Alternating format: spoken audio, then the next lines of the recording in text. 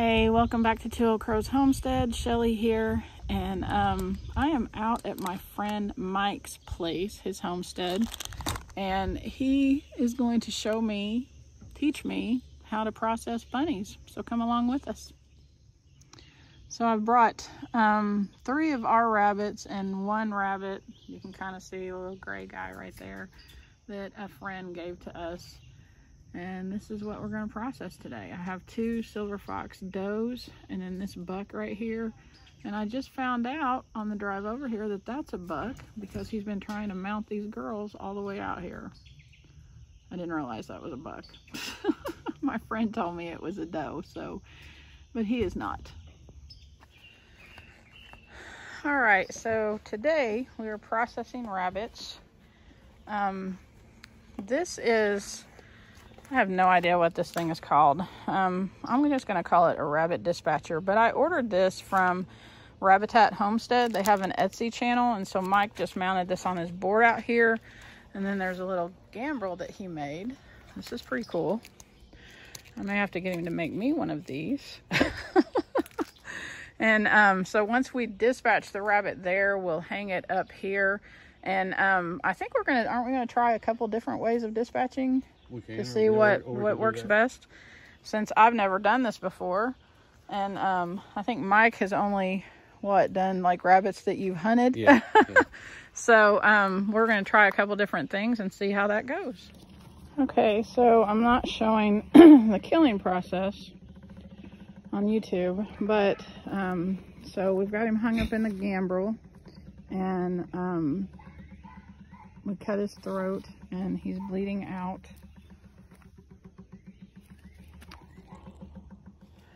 All right, so Mike is removing the fur.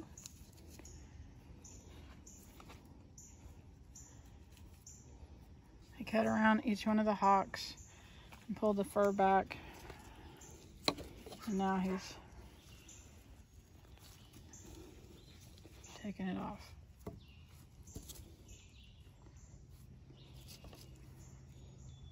Now, if I'm not mistaken, that should just like come off like a suit, right? Mm-hmm. Oh, wow. Super easy.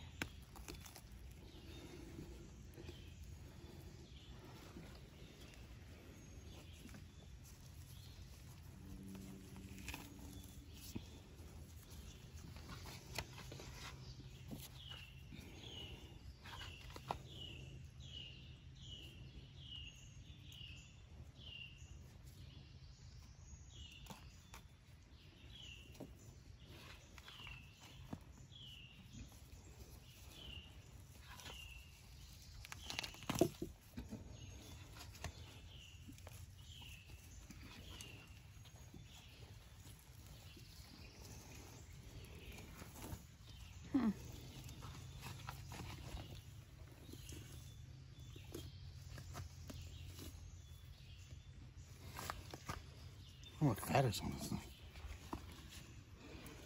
Yeah, it's funny that people think that, rabbits are all fluffy and everything, and they think that they're fat, and they have like the least amount of fat of any animal.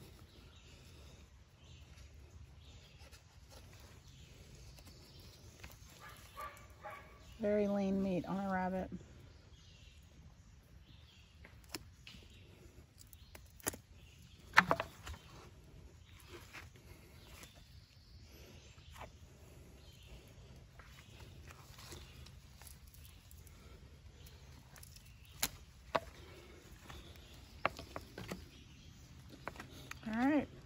All right, so now he's opening up the body cavity so we can pull the organs out.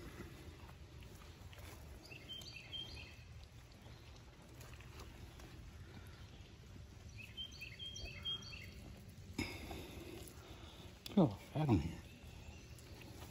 His liver looks good.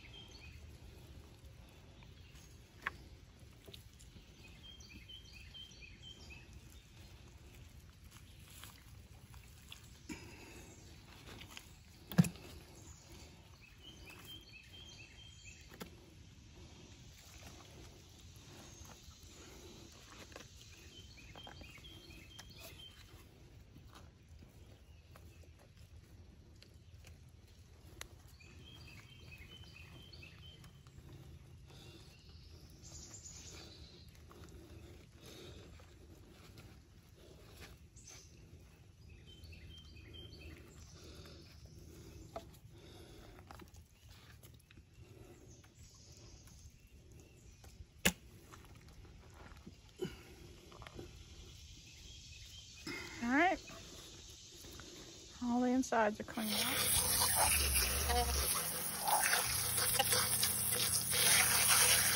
Hey everybody, so it's been 2 days since I went to Mike's and got the rabbits processed, and I brought them all home in these Ziploc bags.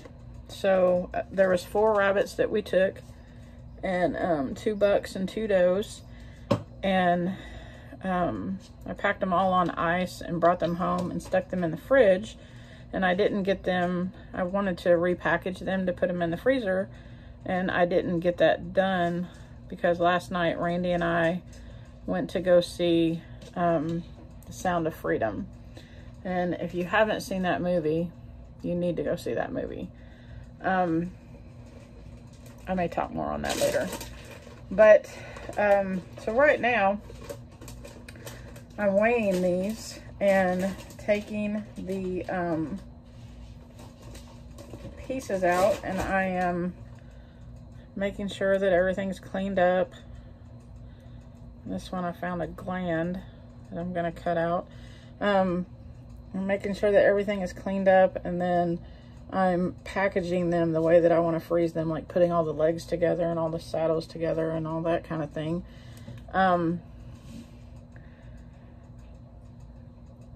So I didn't film a lot of the processing. You saw that a little bit ago. Let me explain that. So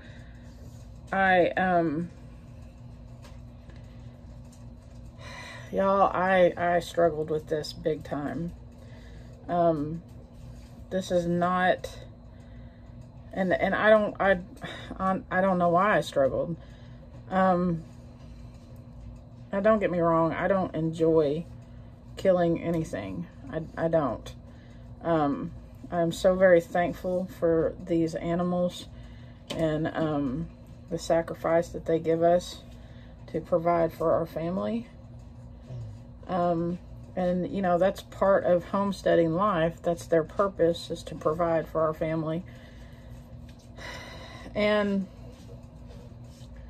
But even, you know, when you have to do that, when you have to process the animals, it's hard. It's not, you know, it's awesome to be able to put that food into your freezer, but it's just not an easy thing to do. And as much as I encourage people to be in control of their own food, and even as far as like not going to a processor and doing all of that stuff on their own and getting, you know, their meat and knowing what is their animals are fed and all of that kind of stuff, as much as I encourage that, it's still one of the hardest things that we do on the homestead. So I went to Mike. He processed the first one and did an excellent job. And then it came time for, I was going to process the next one. And I guess when I say process, I mean dispatch it. Really, processing means the whole thing, you know, dispatching and butchering and all of that stuff. But so I was going to dispatch the next one. I could not do it.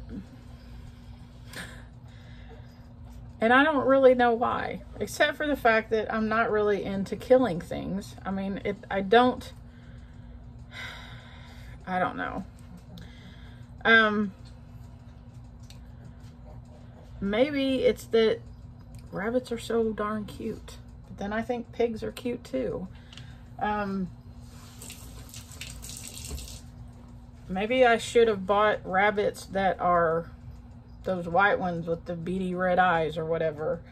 I think they're Californians or something like that. Maybe I should have done that. Maybe that would have been easier, because the red-eyed rabbits kind of freaked me out a little bit. But maybe that would have been easier if I had purchased those. But we have silver foxes, and they're beautiful rabbits.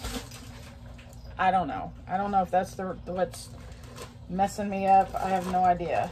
But I couldn't do it. so Mike dispatched all of the rabbits and skinned them and gutted them and brought them to me, and then I cleaned them and everything and pieced them out the way that I wanted and packed them up in a bag and brought them home. That was hard. Now, I don't know. I mean, when I kind of, you know, froze there and wasn't able to do that, I thought, how can I raise rabbits if I can't even, you know, go through the ordeal of processing them or whatever? And I was kind of second guessing whether or not I would even do that. Well, and Mike, being the great guy that he is, he's like, I can come to your place and dispatch them for you. And, you know, like when we have a batch to dispatch, and, you know, we can do that.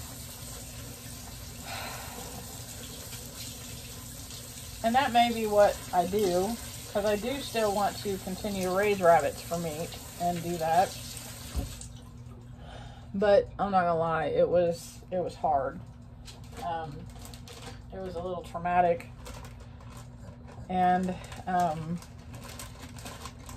if you're new getting into homesteading and this is your goal, you really got to think about this.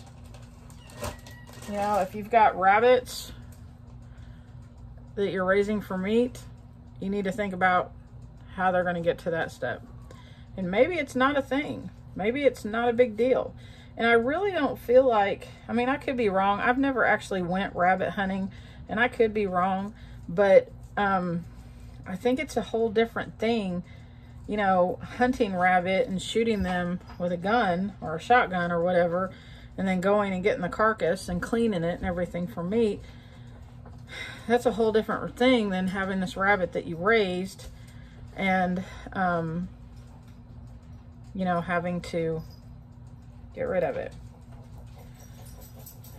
And it's just hard. So, yeah, be thinking about that.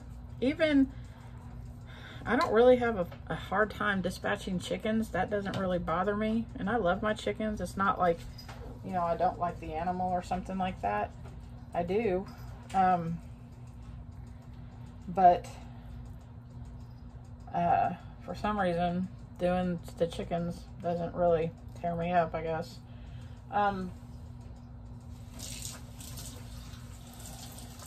But it's just something to think about. So, you know, keep that in mind when you're doing this. This whole ordeal with the rabbits has really been, I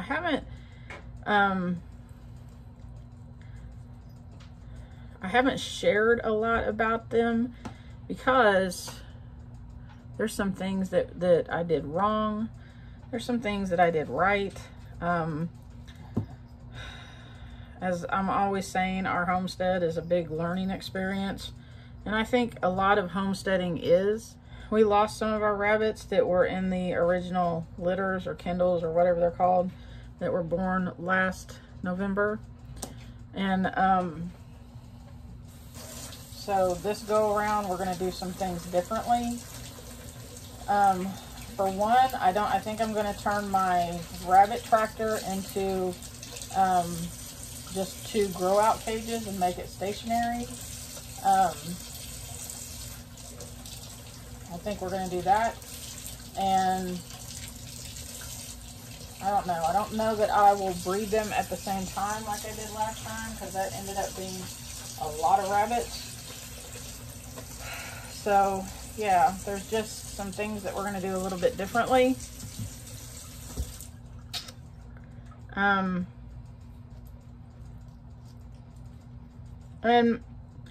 you know, you can get a lot of information from YouTube University or whatever, but really there's no better teacher than getting out there and doing it and making the mistakes and trial and error and all of that kind of thing. And it just takes a little bit of experience to make it happen. But so anyways, I'm piecing these rabbits out. I've pieced them out. I cut the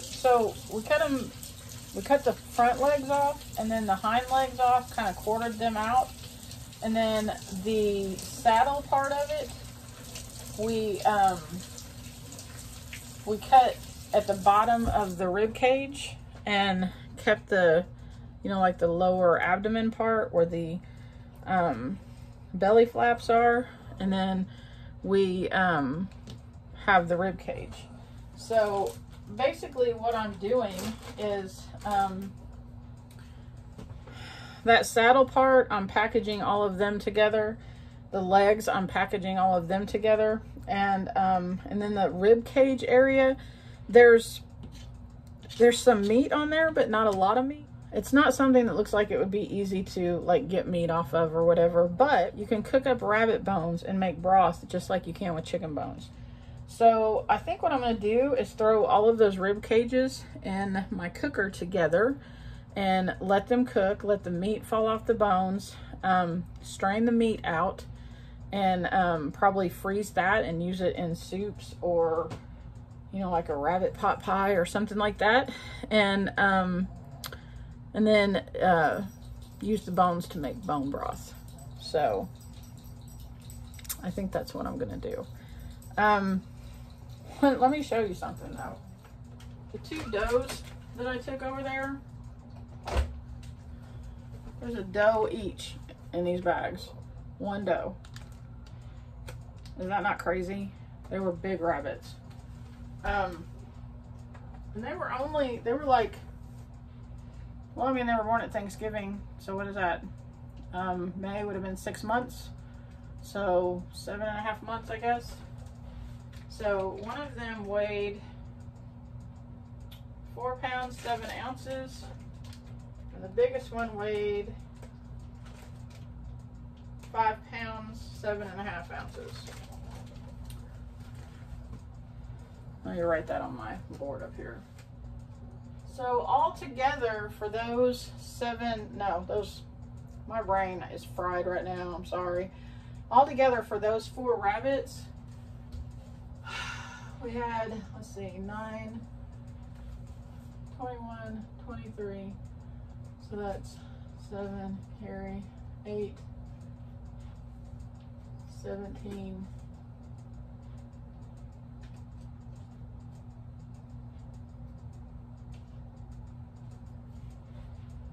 17 pounds and 7 ounces. 17 pounds and 7 ounces of rabbit meat out of 4 rabbits. And as far as meals, I mean, we're looking at 1, 2, 3, 4, 5, 6, 7. We're looking at 7 meals out of that. Does that sound about right? For me, Randy, and Crystal. That's pretty good, right? So, yeah, I'm gonna finish packaging these up. And I just encourage you. I'm not trying to discourage you from homesteading, but there's a lot that goes into it. And not only that, if you're getting into this, it's a good thing to want to know where your food comes from, right? If you're getting into this, just be mindful of these things. So one of the benefits of this is, yes, I know I raised these rabbits. I know what they ate. I know where they came from, all those things. But the place where I'm struggling at, I'm glad that there's community that we can reach out to that will help us with these types of things. Mike and his wife were absolutely wonderful Sunday. They took me, I had never been to their place before. They live completely off grid. They have a rain catchment water system, and then they have solar panels, and they did all of that. Like they, Mike installed all of that. His wife, Jeanette, has made this cute little home. It's just, I don't know.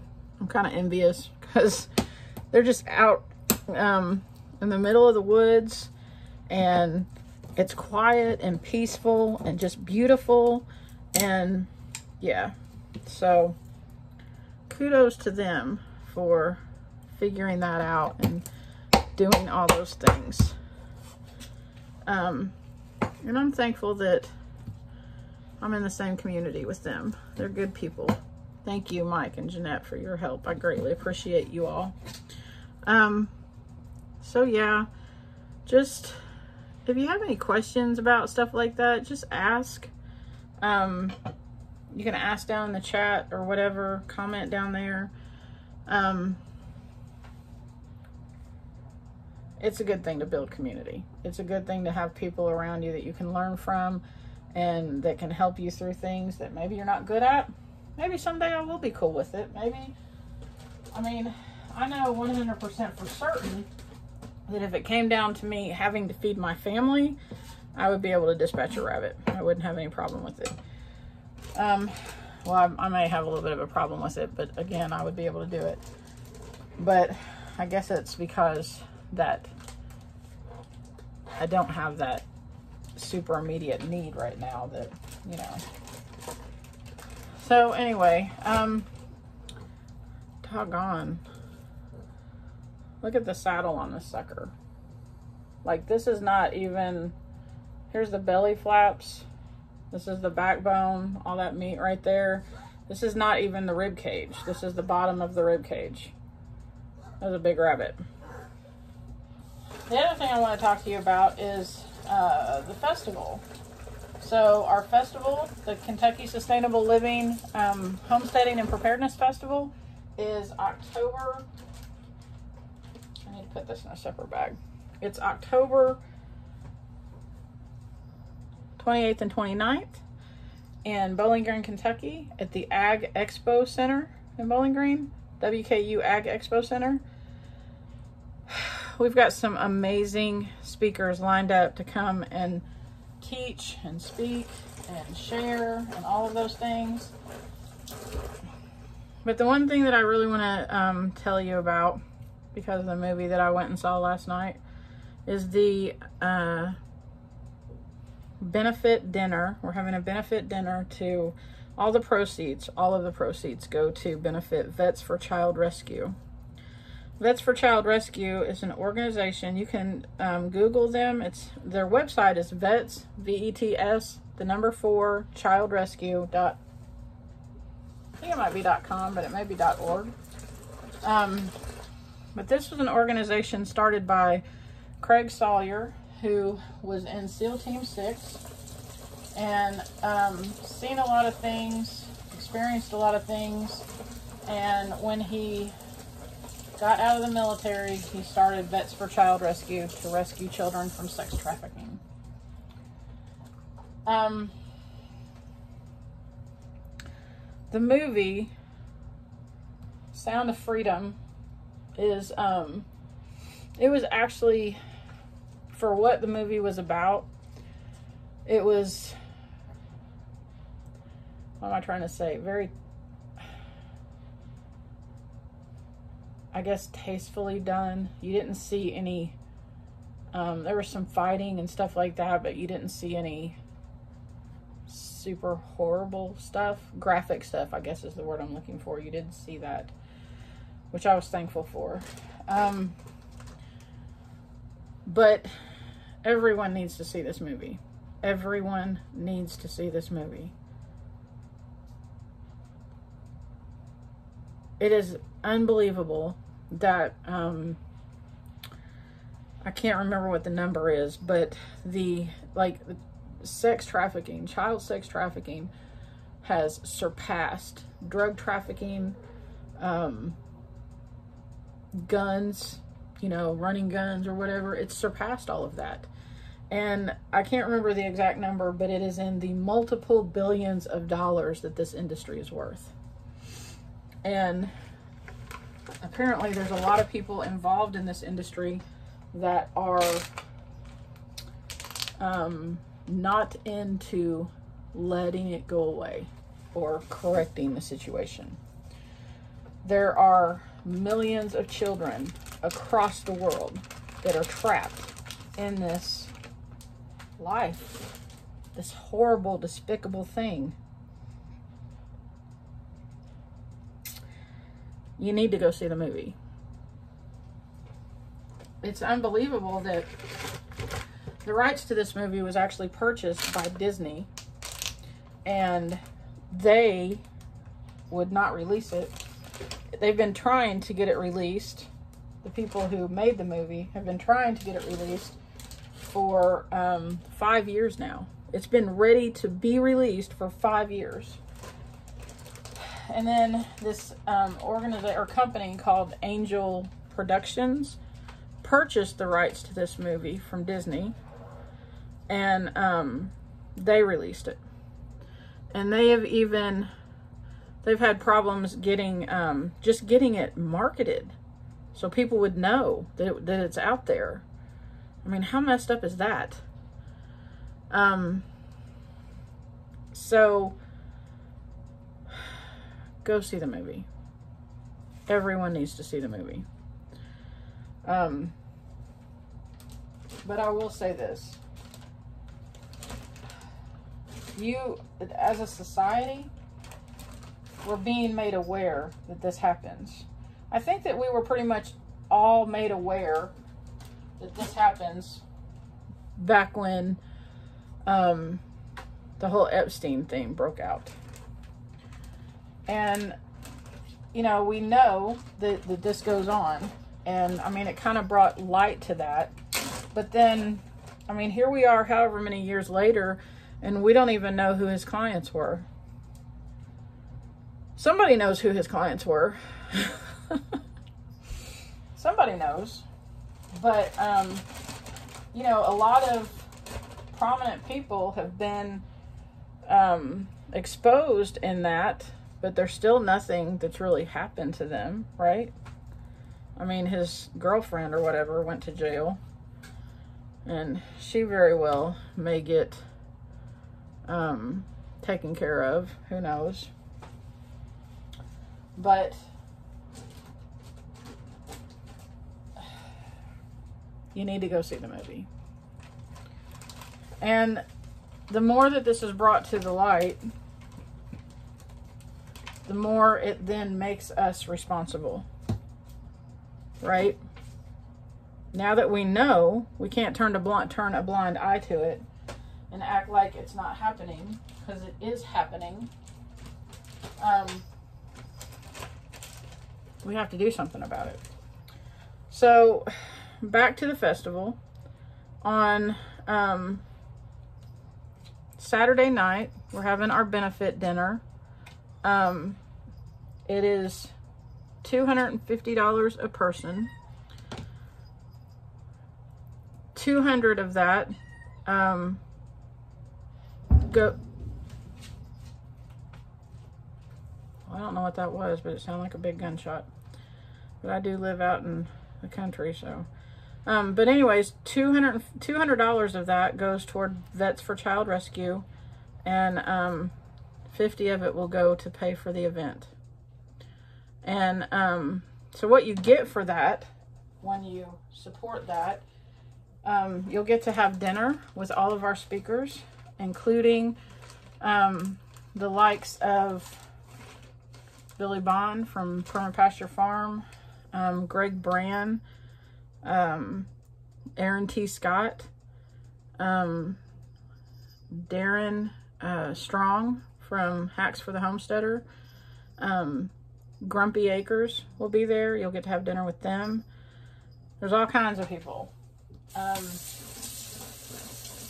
So you'll get to sit down and have dinner with them. You can talk to them one-on-one, ask them questions, pick their brain, all of that kind of stuff. But most importantly, you'll be supporting our mission to raise $10,000 to pay for an operation. That's the average cost of a sting operation for Vets for Child Rescue, where they go in and they catch pedophiles and help put them away. They work with law enforcement to do that, and then they also have safe houses set up for victims that they find, that they rescue, and help get counseling and protection and all of those things. So you'll be helping to make that happen. Go watch the movie and then go buy your ticket to the dinner. Maybe you don't want to come to the dinner, but you want to make a donation to Vets for Child Rescue. There's a way on their website to do that. I highly encourage you to do that. Or if you want to go on our website for the festival, KentuckySustainableLiving.com, and you click on the picture, the Vets for Child Rescue icon, which is like a falcon head, I think, but it says V4CR. If you click on that, it will take you to a page where you can buy a ticket, or you can just make a donation. If you want to donate $5, $2, $10, whatever, that money will go directly to Vets for Child Rescue. And every bit of it will. Even so when you purchase something from our through our website, we have to pay fees because we use a credit card processing thing to do that, and there's fees that it charges us. But every bit of the money, so like if you donate $10 to Vets for Child Rescue, and they only give us, say, $9.50 of it because they charge us 50 cents processing fee, $10 of it will still go for Vets for Child Rescue. Jason, Jake, and I will cover the cost of whatever those fees are, and every bit of the money that you donate will go directly to Vets for Child Rescue. So I highly recommend that you go see Sound of Freedom. I highly recommend that you come and join us at the festival and grab you a ticket so you can hang out at the dinner. And good Lord, just pray for these kids. Just pray for them. And I'm even going to say, you know what? The people that are involved in this, the despicable people that are involved in this, pray for them too.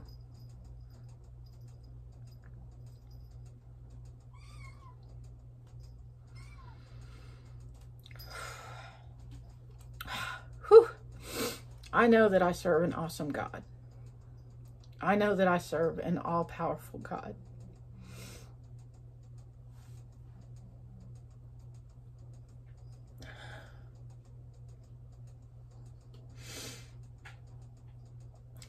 And he has overcome evil already.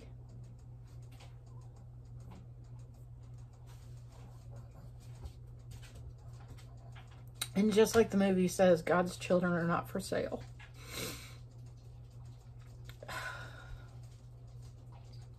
So join us October 28th and 29th at the Ag Expo Center in Bowling Green. And come hang out with us. Enjoy the festival. I don't mean to get all emotional.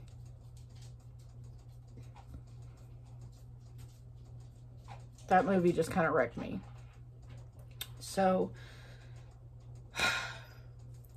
also, go check out Vets for Child Rescue made a documentary movie called Contra Land. If you go to their website, or if you do the search engine on YouTube, if you type in Contra Land, so instead of contraband, it's Contra Land. Type that in, and you can go watch their movie that they made. And it's a documentary of work that Craig Sawyer has done with Vets for Child Rescue that his team has done. Go check it out. It's powerful stuff. So anyways, this rabbit processing video took a crazy turn, didn't it? Anyways, I hope y'all have a wonderful rest of your week. And God bless y'all. And yeah, let's go see the movie. I'll talk to you later. Bye. Yeah, God bless you. Have a great day.